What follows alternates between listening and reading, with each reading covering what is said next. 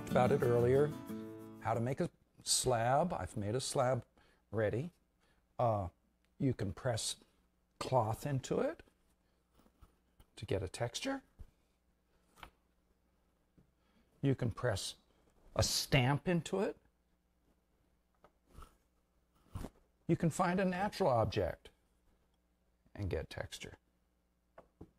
So, lots of things you can do as far as the surface goes. Handles can vary. Size. You may want something really large, or you may want something very small. The handle needs to relate to the size of the cup. You know, this is a 1-finger cup. 2 fingers would be just too big for this little cup. Well, this is a good, even 3-finger cup. Cups can be more decorative. Handle kind of sticks out a little far, but it's kind of interesting to look at. Also, the foot doesn't need to be cut perfectly round. You could use some extra slab and create a different kind of foot on your piece. The clay can be beveled and attached so the form is even all the way around. It can be overlapped, like this one, where the clay was overlapped when it was attached. It makes it a little bit thicker there, but creates an interesting design on the back.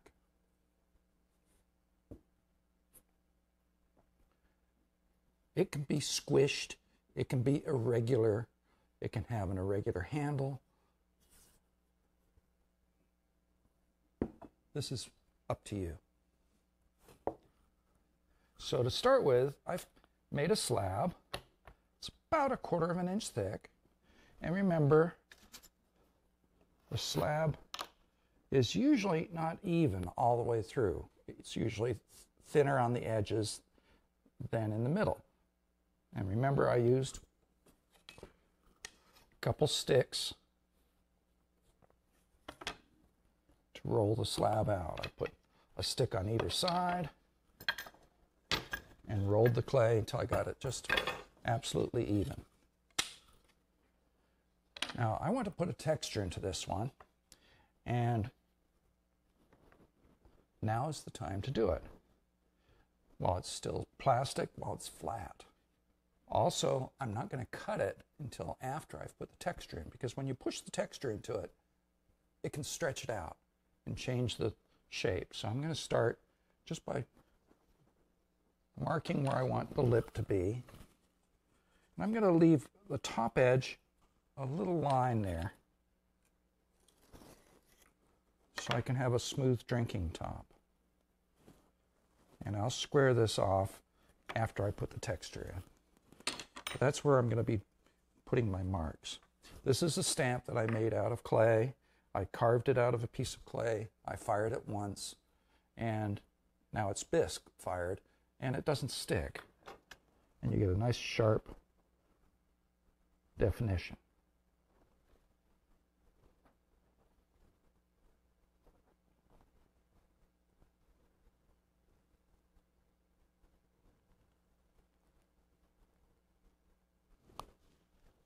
Okay, I've got my pressing. Now I need to trim it down and find a form that I'm going to fit it around. I have to decide how tall I want it to be. Remember, clay shrinks probably about 12%. So a cup like this started out being a strip of clay 9 inches long by 4 inches high. It's now 3.5 inches high. So remember, these do shrink. So I'm going to start by squaring this off. And a good tool to use is a square. You can also use one of these Draftsman's triangles, or you can just measure on each end. I'm going to square this end here.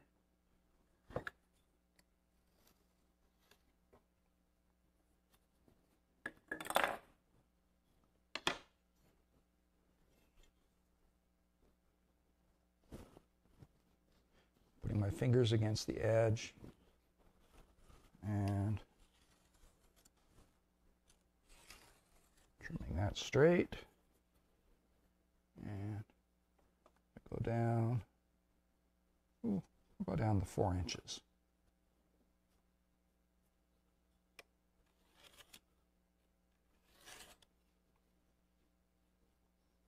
If this is longer than your ruler,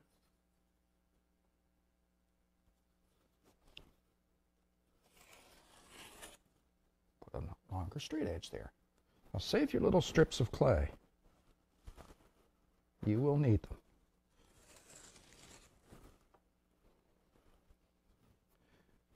Okay. That's going to be the wall of the cup. What I need to do now is find a form to wrap this clay around. Now, this is one of my favorites. It's a pool noodle, and they come in different diameters. Take a piece of paper, wrap it around, and tape it. That way, when you wrap the clay around it, it's not going to stick to this. Also, when you've finished forming the cup, you can pull this out, because remember, the clay does shrink, and it can shrink and grab onto this overnight, and you wouldn't be able to get the noodle out. In fact, someone had that problem with this one. You can see they had to dig it out. You could also use a piece of cardboard tubing. One of my favorite sizes is a Pringles can. Makes for a really nice sized cup. Just same idea. You could use anything that's round, just as long as it doesn't have an end to it that will grab onto the paper, because you do need to be able to slide that paper out. So I'm going to use this, find the flat end. Now, how much clay do I need? I have a way to measure. So what I'm going to do, just move this out of the way a little bit.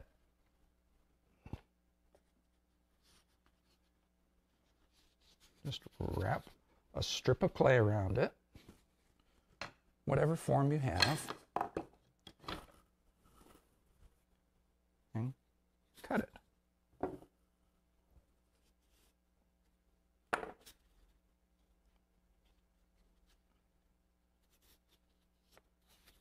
You want it snug, you don't want it tight.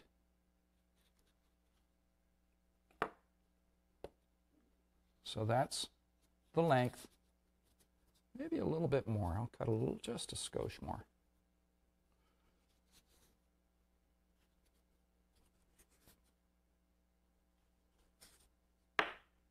That's the length I want. All these little pieces ball up so you don't let them dry out. So that's my square end. Put it on there. Mark it. I could actually get 2 cups out of this.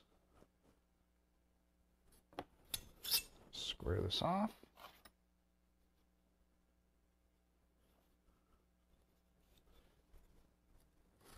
And cut it.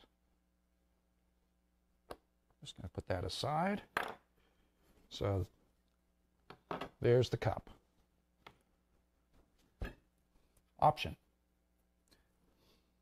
You can overlap the clay like this, and you get a seam like this.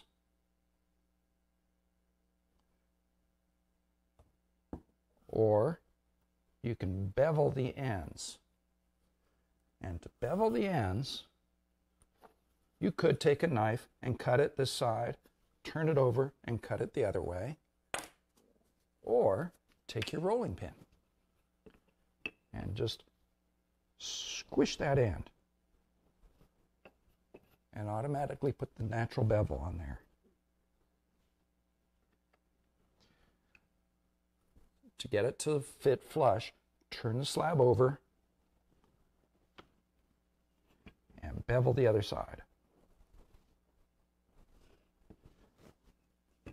Pushes it out a little bit, so I'm just going to trim that little extra piece off.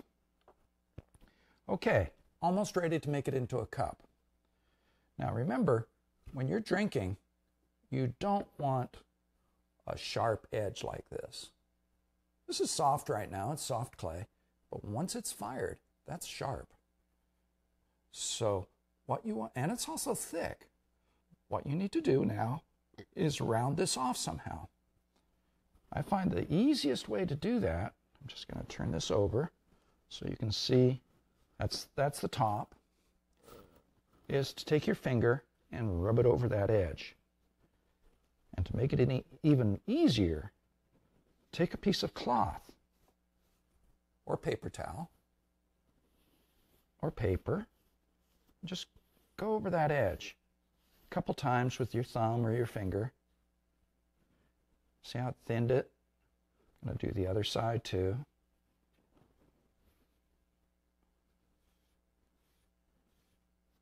So now for my drinking lip, it looks like this, not like this. Okay, got the edges beveled, I've got the top thinned. This is going to be the bottom of the cup. I have my form with the paper around it. So I'm going to get the paper right down to the bottom. And this is going to wrap around like that. Okay. Clay sticks to itself for a little while without any help. You need to help it. The way to help it is to scratch it and slip it. So I'm just going to scratch that side a little bit. And I could use some joining slip, but I'm just going to make some slip on the surface with a wet brush. Just go over it a couple times. Go over both sides. And you can see it's getting slip on the surface of the brush. Just breaking that up a little bit. Now you join. Now the reason you do the form is you can push against it. If you don't have that form, the cup will go all over the place.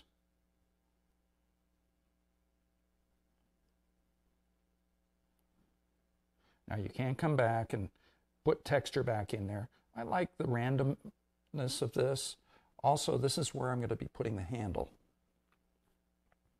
So turn it over gently. Remember, the more you handle it, the more deformed it's going to be. You may like that.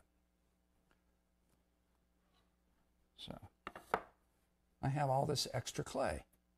I'm going to make this the bottom. So let's see if I have enough. Let's put it on there. Oh yeah, I have plenty. I'm going to put the pattern on the bottom, and I'm going to put the inside smooth so it's nice to clean and nice to drink out of. Now at this point you may need to make decisions. You could leave extra clay out there and make that into a more interesting foot. I have even taken and made a handle out of this extra clay.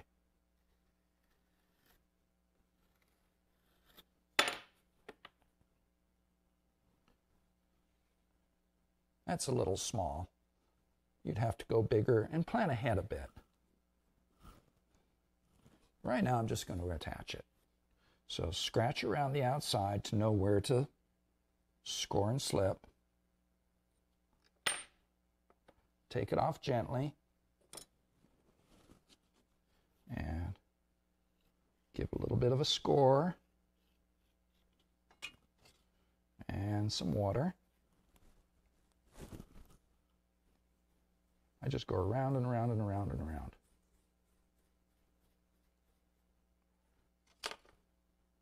Turn your cup over. Do the same thing to the bottom here.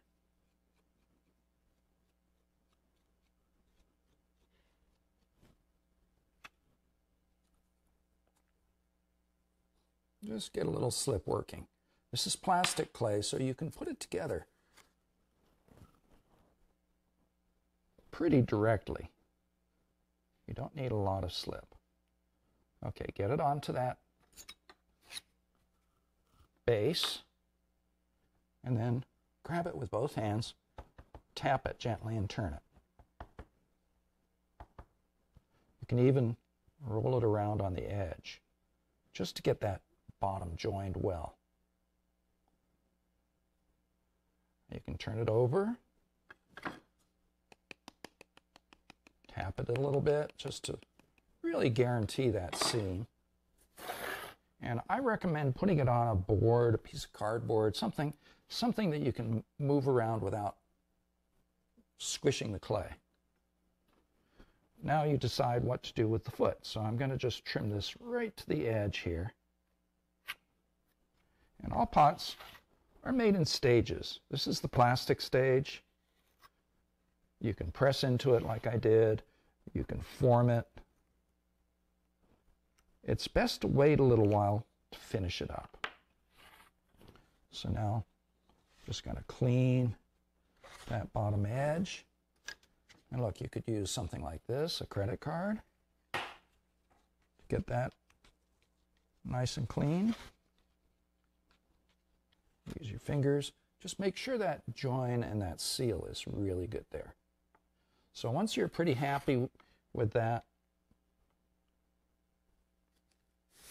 take out the form. Take the form out because remember, this shrinks and can crack. You can leave the paper in, or I usually just take it out. Now you have that top edge. You can take a sponge and your finger or your chamois leather, round that off, get it so you're really happy with it.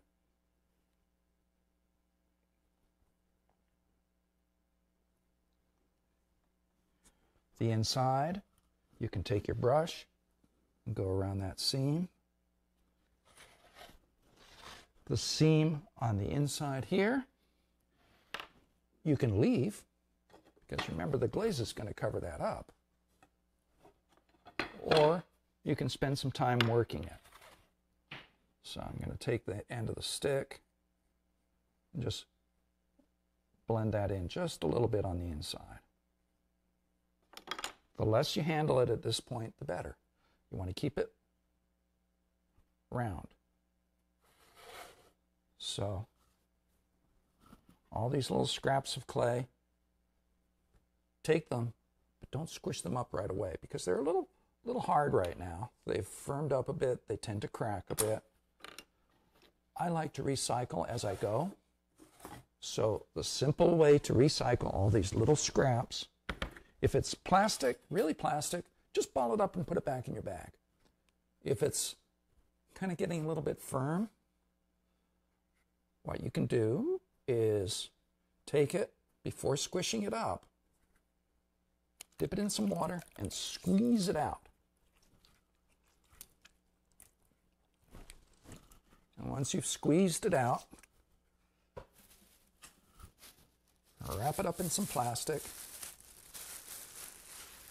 and in a little while that'll get soft again. The other thing you could do is wrap it up in the towel, in a damp towel, and leave it overnight. And then the next day you can wedge it up and it'll be back to being nice plastic clay. Okay, that's the basics of making a cup. I'm going to do another where I go over adding handles and finishing it off. Thank you.